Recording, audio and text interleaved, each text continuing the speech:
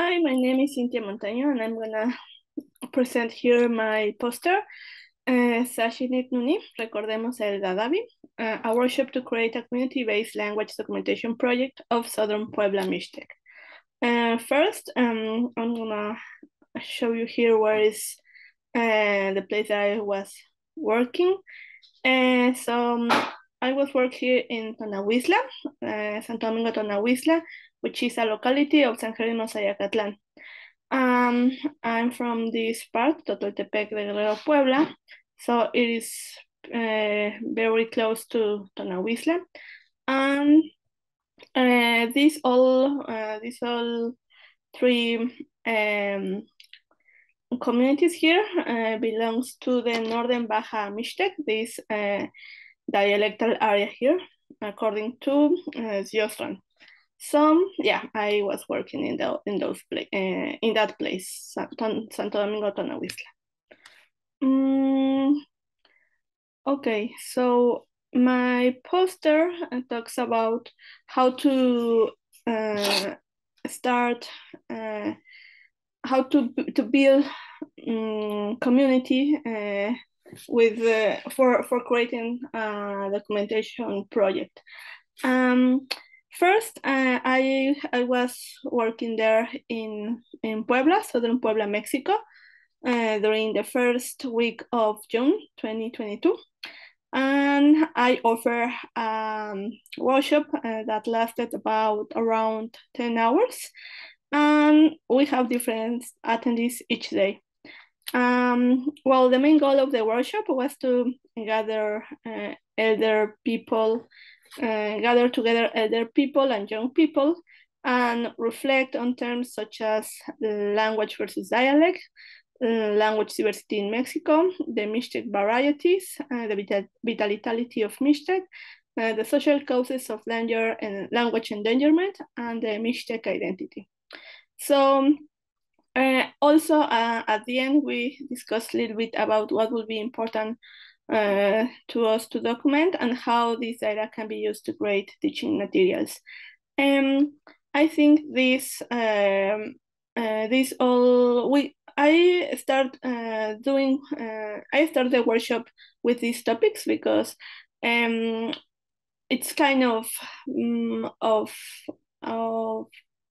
aware people about all these different linguistic terms and understand, for example, the difference between language and dialect, because in Mexico there's still this stigma that people call dialect to their own indigenous language, in this case Mixtec. So that's why I think it will be first very important to address these ideas to start the discussion about how to document a language, not like another dialect. So our results, well, as I was saying, we have different people attending this workshop, and here, for example, we have like people maybe for over 40 years old here. She's over, I think she is 70 years old. And here we have children, so like we have like a wide range of peoples and ages. So this was one of the difficulties. And well, with the kids, the results with kids was to reflect about their identity as Mixtec and their relationship with the language, since they don't speak Mixtec. In these communities in Southern Puebla, only people over 60 years old speak the language. So people from here in this picture, they don't speak the language. For example, this lady over here, and all other people here, they don't speak the language. And she was our consultant, and she was the main, the person in charge of the public library. And we also discuss about the kind of things that we like to preserve. So we end up with one personal story about migration, since migration is a big topic in the region. People from these towns migrate to Mexico City or to New York here at the USA.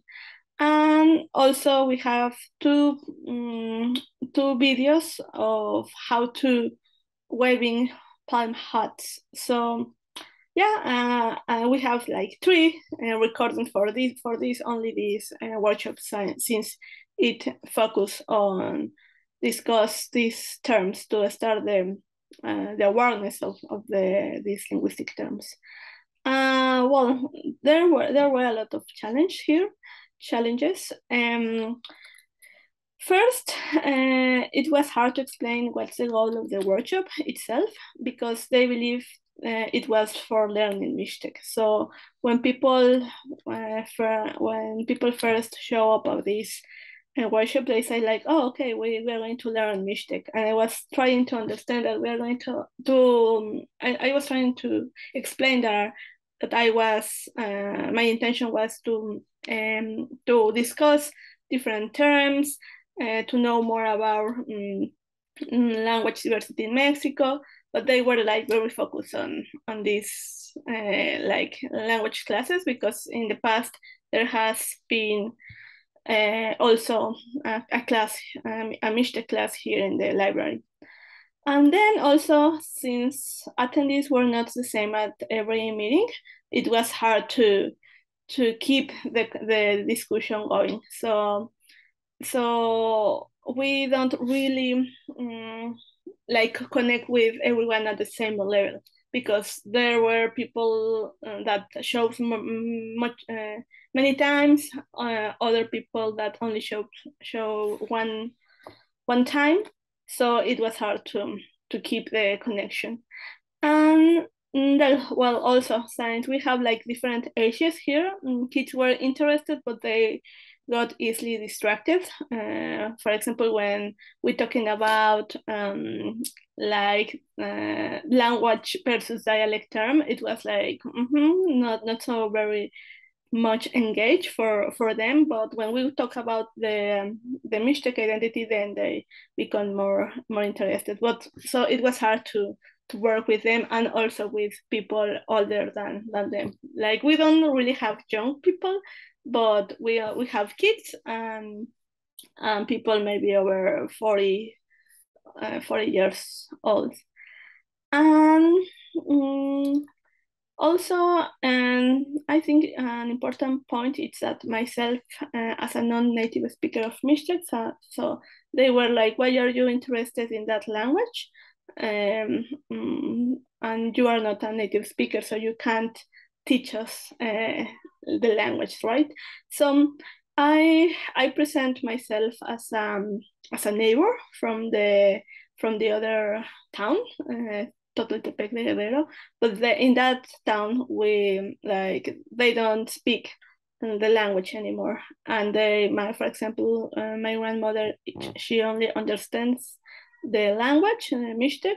So I have to explain like all this idea, what's like we can do something here to start recording stories and everything, to try to have a register of the language. However, it was interesting to see that maybe I will not be like the correct person to teach the language, because at the beginning they thought that it's going to be a class. And also my position as a researcher from the US University, since even though that I was like presenting myself as a neighbor, they were like, well, you are like another person who comes here, and you talk also English. So then the relationship was kind of no equal, right? So that was hard for me to navigate those tensions about myself. in front of the people. Because the prestige of the English over Spanish and Mixtec. So I received many comments about why you are interested in Mixtec, and instead you should teach us English, because since I know English, they were like, you should just teach us English instead of Mixtec. So it was hard to also explain this difference, this different prestiges between languages. And another challenge was the change in local political parties, since the president of the municipality changed this year. It was hard to start the conversations since he was new at the church, and it wasn't easy to, for example, keep the workshop as long as I wanted, because they didn't know how the library would work, or what would be the activities in the library. And I think one of the most challenges will be how to keep the conversation when you, in this case, I spent most of the time away from the community. I was doing this over the summer this year, and then I will go back next summer. So all these months between, I don't know how to keep the contact, like a meaningful contact, to start to keep the conversation going about the workshop and everything. So, some of the conclusions I have from this experience is like, building community takes time, absolutely, and there are different stages in building community.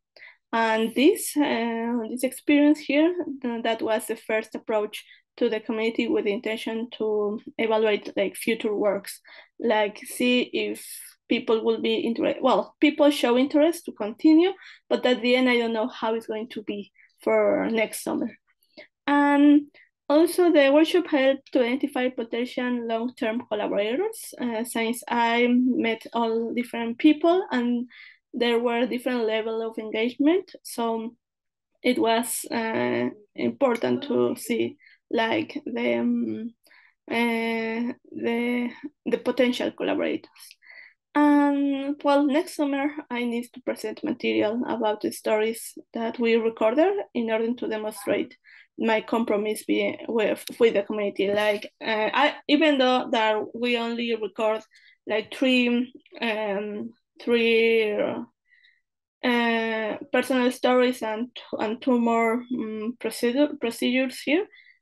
Here we were starting the recording with this Tia, and even though that they were only three, I think that would be like an important way to show the engagement and show my compromise with people there.